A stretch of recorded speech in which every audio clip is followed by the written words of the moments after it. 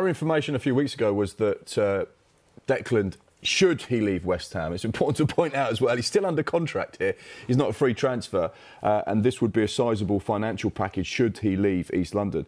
That Arsenal were potentially his preferred destination should he decide to leave West Ham, should someone meet the valuation that they have of the player. However, the financial package is growing. You know, there is obviously a hefty fee for West Ham. There'll be agency fees, there'll be add-ons, there'll be wages. And when you start to look at the total package for a player like Declan Rice, who's an England international as well, it could be quite sizable. And therefore, that would rule out certain clubs. You know, there would be 6, 7, 8 clubs in the Premier League that would all take him. But there's only maybe 2 or 3 that could afford him.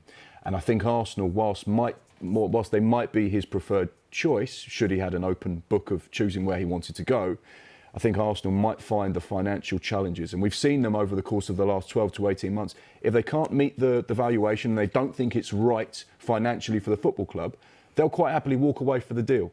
So that leaves you potentially with Chelsea, Man City, Bayern Munich.